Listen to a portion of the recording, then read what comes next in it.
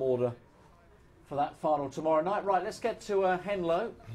Hopefully show you the three semis before we're done tonight from last Friday. Here though is the Colonel. Hares on the move.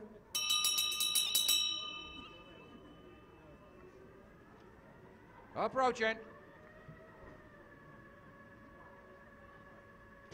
Off and racing for the lucky last here at Henlow, and it is the blue jacket that's going to spearhead them at the first bend. It is 2. Roman Bridge goes down a misty back straight. 2 leads there by about 4 lengths there from the 6. Gap back to 3, then 5. In between the last couple of bends, and Roman Bridge just trying to hold on here. He's kicking again towards the turn. Comes round the final bend, up toward the wire. If you're on the blue, get in the queue. 2's your winner, 6 second and 3 back in third. Scott Home, Roman Bridge up the field, boys, and Paul Hebbs winning owners and trainer.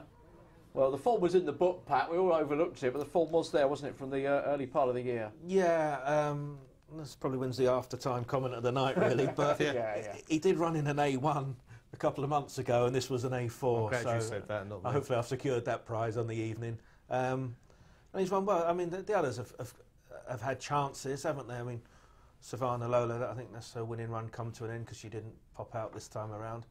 But he'll be saying goodbye to A4 company, this winner now. And I'll tell you what, I'm glad they don't race over 461 metres for the Colonel, because if you're the blue, getting the queue behind those back in trap 6 is drawn, because it was flying home Bodil George. What would you do if you were in the queue in that situation? It's a bit embarrassing. You sort of then have to do, you know, what Brits are very good at, and just sort of walk away. When the Colonel says get in the queue, you get in the queue. He said get in the queue. There's never any